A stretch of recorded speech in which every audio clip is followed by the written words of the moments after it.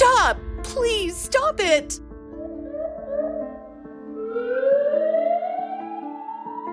I'm sorry, ma'am. These gentlemen are going in. Sir, I know them well.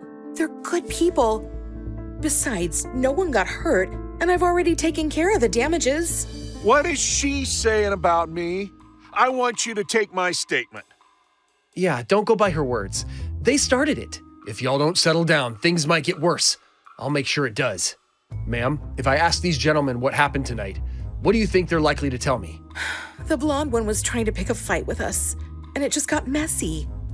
Please let us go. I promise it won't happen again, officer.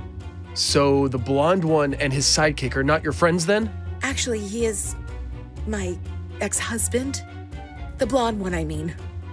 So your ex-husband started fighting your friends. His friend joined in, and now you want us to let you go with just a warning? A very stern warning. Tell your friends to figure out whose lawyer is getting a midnight phone call. Officer, if I may speak with you privately. You've got 1 minute. What are they talking about? Devin, you think I should intervene? No, please don't. My boy there is getting us out of trouble like he always does. Always? What do you mean?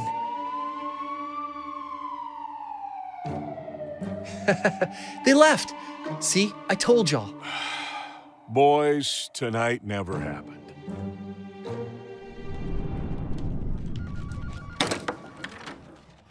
Hey, are you okay? Yeah, last night was something. I think we got lucky. Easy for you to say. See?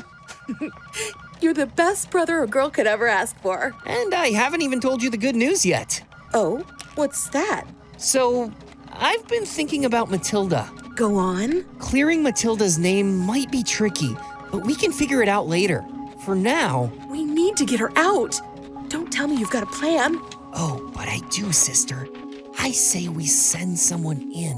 What, like a spy? Yeah, sort of. Martin knows a service that provides discreet help.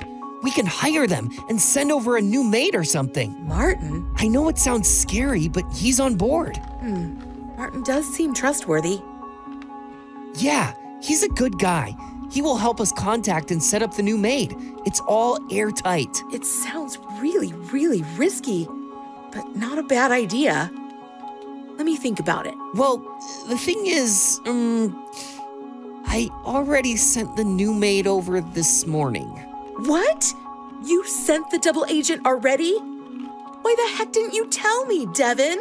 Well, I'm telling you now. Devin, you could have checked with me once. Dang, I have a meeting with Dad. Can I text Matilda and give her a heads up? Or she needs to be surprised as well. Yeah, tell her as soon as you can. She needs to know she has got an ally. I really hope this works out. Can I come in, Dad? You are late. Sorry, I was stuck in traffic. All right. Don't repeat it. Aye, aye, Captain. Okay, smart girl, pop quiz. Demand is low and you need to justify production. What do you do?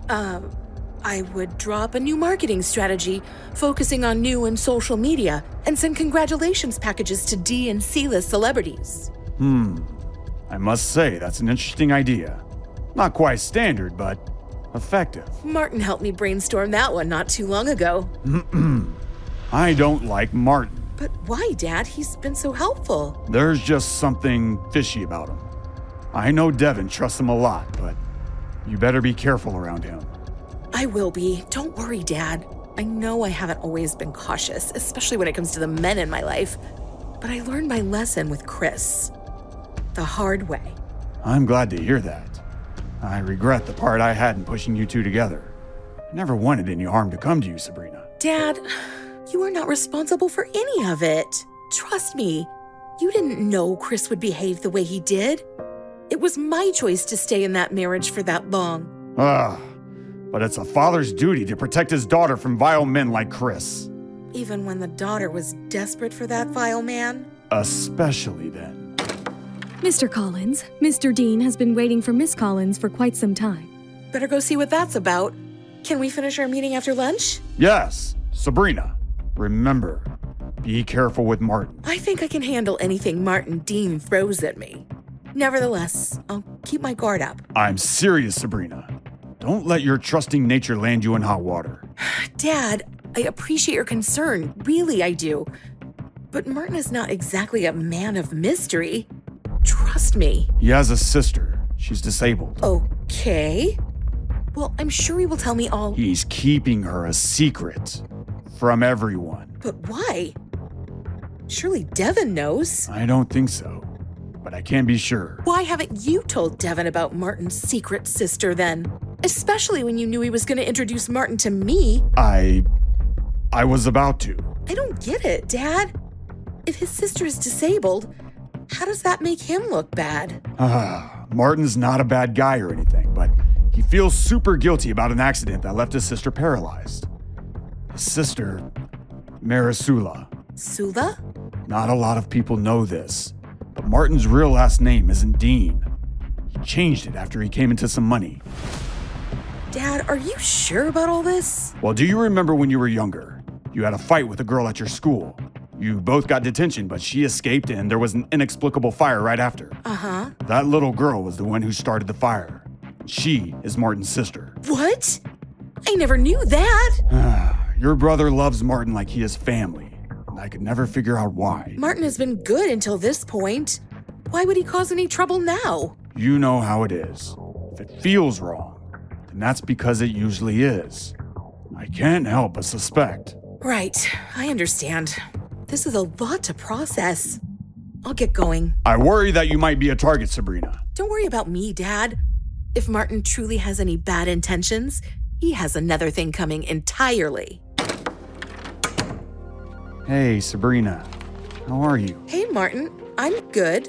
So, what brings you to my office today? Next week's party will be hosted on Saturday. We've invited a lot of our business partners, and it will be an excellent opportunity for you to meet them and get ahead. That's great. Also, I just wanted to say thank you for helping with Matilda. That was really nice of you. Please, Sabrina. It was nothing. Devin will be there with Lizzie, so I'll just say we broke up in case I run into Chris. He's going to lose his mind. I hope that when my pregnancy starts to show, it won't be an issue. And where are you running off to? Lizzie, I'll tell you about it later. What have you got for me? Who is Devin talking to on the phone? What secret plans is Devin involved in that require him to talk secretly? Hi, Sabrina here. I hope you are enjoying the show Lose You to Love Me. If you're wondering what happens next, click on the link in the description to listen to the full audio series. You can also watch the next episode here in the playlist.